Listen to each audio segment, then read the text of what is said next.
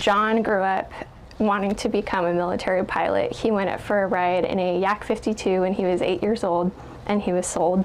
Amber says her husband, John Sax, made it his life goal to become a Marine pilot. Fast forward 2 years later, I get a call saying they accepted me. I'm going to officer candidate school.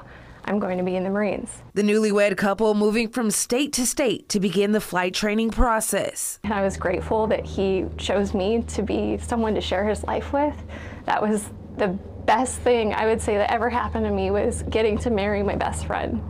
And getting to see him on this journey and moving around with him and getting to see him love what he did. In 2022, Sax became a member of the Purple Foxes. The very first time he was able to give us a tour of that squadron, and the first time he was able to put his Purple Fox patches on, that's that photo of him sitting on the back of the Osprey. That smile was genuine. It was huge. He couldn't contain it. We had just found out that we had our other daughter on the way.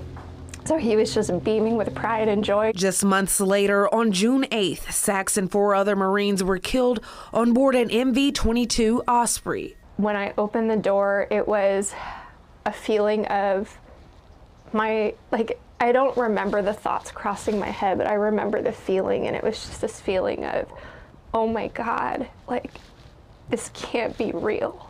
This can't be happening.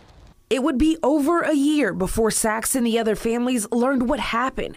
The United States Marine Corps citing mechanical failures as the cause of the crash. When I heard this is what it was, during the briefing, I started switching gears to, but how?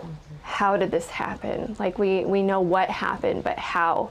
Amber, along with the 4 other families, are now calling on the manufacturers for answers. What is the information that's missing so that the Marine Corps, the Navy, and the Air Force can all be confident in the future that these crashes are not going to happen again? Amber left picking up the pieces and staying strong for her 2 little girls. He's very much woven into every area of our lives, and how much we love him and to continue to love him, and that won't ever, ever go away. In Lincoln, Danica Hill, KCRA 3 News. In honor of his memory, Amber launched the Captain Sax Foundation, offering aviation scholarships. She says that he loved being a Marine, an instructor, and a father.